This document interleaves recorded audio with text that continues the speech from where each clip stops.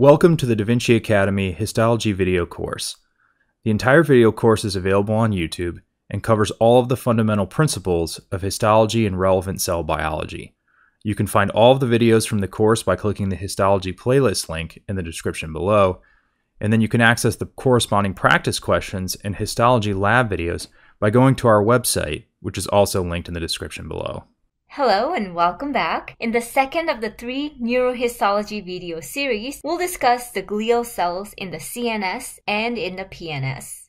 Neuroglia refers to the collections of stromal cells within the neural tissues. As a reminder, neural tissues are quite unique in that within the neural tissue proper, there are no extracellular fibers, but instead, it's the projections from the stromal cells as well as the neurons themselves that form the fibrous networks or the stromal component of the neural tissues. The neuroglial cells that are in the central nervous system and those in the peripheral nervous system are quite different. So we'll start looking at the stromal cells in the central nervous system first. Here's a lovely diagram of the central nervous system neurohistology. We can appreciate the neuron, the multipolar neurons, a few of them anyway, that are traversing through this field. And the 4 types of stromal cells within the central nervous system are highlighted here as well. Astrocytes are characterized by a number of these cellular projections that go out of the main cell body. And many of these cellular projections will end in these dilations called end-foot plates, which kind of look like the ends of the stethoscopes, and rightfully so, because astrocytes are constantly monitoring how the different regions of the neurons are doing and regulating its microenvironment. The astrocytes also play an important role in the maintenance of the blood-brain barrier. Neural tissues are actually highly vascular with lots of capillary networks that are traversing through. The endothelial cells of these capillaries, however, have pretty amazing amount of tight junctions in between the endothelial cells, which really tightly regulates what goes in and out of the neural tissue. On top of that, some of these astrocyte foot plates will come in and form somewhat of a secondary barrier, if you will, thereby regulating and influencing how the endothelial cells function. So structurally speaking, the blood-brain barrier, which I'll call BBB, has the endothelial cell tight junctions, plus of course there will be the basement membrane, plus the astrocyte end foot plates that contribute to the tightly regulated communication and transport between the blood and the neural tissue. Another class of stromal cells in the neural tissues are the oligodendrocytes. Within the central nervous system, it's the oligodendrocytes that are responsible for myelinating the axon fibers. What's unique here is the fact that oligodendrocytes can myelinate more than one segment of different axons by sending out multiple projections, each of which then wrap around themselves around a region of the axon, which is quite different from the stromal cells in the PNS called the schwann cells that myelinate axons, where the entire cell wraps itself around a segment of the axon. Again, that is in the PNS. More on that later. Another type of stromal cells in the CNS are the microglial cells, or also known as the microglia. The microglial cells are these cells with numerous dendritic processes that extend out of the cell body. And these microglial cells are actually derived from the hematopoietic origin. These are the resident macrophages in the CNS.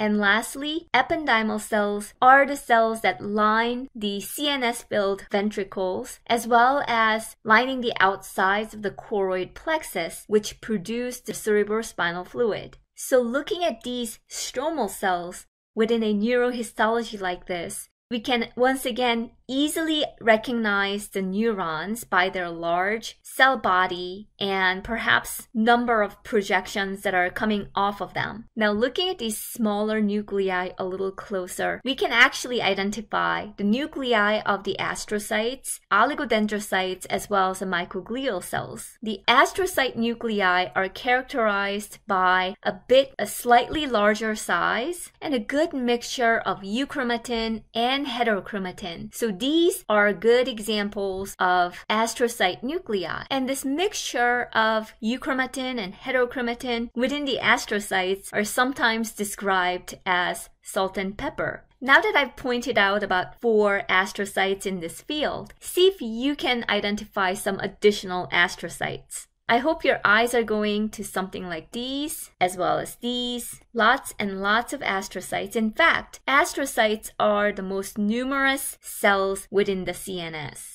And while we can easily identify the nuclear features of astrocytes, we cannot trace the outer boundaries of the astrocyte cell membrane. And that's because of the highly branching nature of the astrocytes, which make it next to impossible to resolve such tiny membrane features with regular microscopy. Same principle applies to the oligodendrocytes as well as the microglia. We can recognize the nuclear features, but will not be able to trace the outer boundaries of these cells. As for the nuclear feature of the oligodendrocytes, we can recognize them by the smaller sized nuclei that are a lot more heterochromatic. So something like these would be good examples of oligodendrocytes, much more punctate, smaller nuclei than those of the astrocytes. And once again, now that I've pointed out a few, see if you can identify the oligodendrocyte nuclei in this field. And hopefully your eyes all went to these dense and punctate circles that are all oligodendrocytes. Now, the microglia are not quite as numerous within the CNS as there are astrocytes and oligodendrocytes. The microglia can be recognized by their spindly and flattened nuclei that often occur in a solitary fashion. So in this field, something like this would be a microglial cell nucleus. Can you identify some additional microglia? Something like this, and this might be microglial cell nuclei. A note of caution, however, if your eyes went to something like these, because I see a few flattened cells lining this little space. Now, these flattened nuclei actually belong to the endothelial cells that are lining this vascular space. So this is a capillary lined by the endothelial cells themselves. And lastly, the epinemal cells are these cuboidal-looking cells that are lining the ventricular spaces of the central nervous system, which is filled with the cerebrospinal fluid, or CSF. Don't be fooled though, the epinemal cells may resemble an epithelial tissue, but this is not the case since there's no basement membrane that is separating the epinemal cells from the neural tissues underneath. Another area you might see the epinemal cells would be the lining of the choroid plexus, which are these cauliflower-shaped complex projections that are found within the ventricular space. The loose connective tissue core of the choroid plexus contain a lot of capillary networks which actually lack the blood-brain barrier, which allows the epinemal cells to then filter the blood in order to generate the cerebrospinal fluid. Now let's look at the stromal cells in the peripheral nervous system, or the PNS. The most prominent type of stromal cells in the PNS are the schwann cells.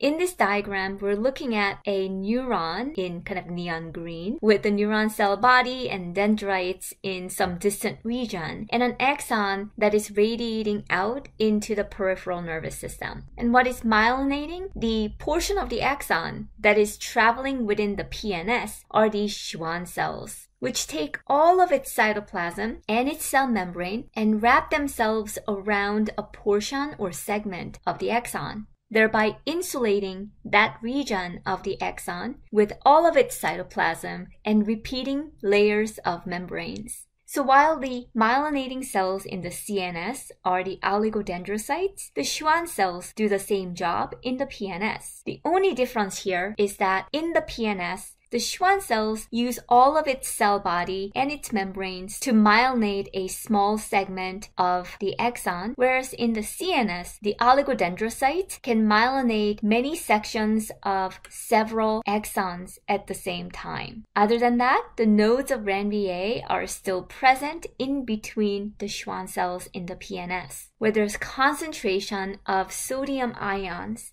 that play a role in depolarization of the membranes at the nodes, RANBA. Another type of stromal cells in the PNS are the satellite cells. The satellite cells are actually found in specialized regions of the PNS called the ganglia, where the cell bodies of the neurons that reside outside of the CNS are concentrated. And it's the jobs of the satellite cells to insulate the cell bodies of such PNS neurons and to regulate their microenvironments. We'll look at their histology in the next slide. First, let's look at the schwann cells. This is a longitudinal section through a nerve where we are seeing tiny little axons that are traveling in parallel orientation to each other. And what is wrapping segments of these axons are the schwann cells. And because they are rich with the phospholipid bilayers of the cell membrane that's been repeatedly wrapped around the axon, that contributes to these pale staining, clearing, if you will, around the axon in the center. Another thing that's really unique here is that we're actually able to see a small section between one schwann cell wrapping and another. So this would be the node of RANBA, which is really tiny. Here's another node of RANBA right there. Here's another node of RANBA between one schwann cell wrapping and the other. And here's another example. These flattened nuclei that are found within these longitudinal sections most likely belong to the schwann cells, and much of the organelles of the schwann cells, including the nuclei, are pushed to the periphery of these wrappings. And here's an example of a ganglion, which contains a lot of these large and oval cell bodies of the neurons. And what's surrounding each neuron cell body are these tiny spherical to oval cells. And these are the satellite cells that tend to form a nice little barrier between the neuron cell body and extracellular environment. In the nearby region, we're also still able to identify some axon fibers that are also myelinated by lovely schwann cell wrappings with perhaps a node of RANBA right there. We're also able to identify a lovely capillary right here that is lined by an endothelial cell. And here's another example of a vasculature that traverses through the neural structures. Thank you for watching this video from the Da Vinci Academy Histology video course, which is completely available on YouTube. To access the corresponding practice questions and histology lab videos, go to our website using the link in the description below.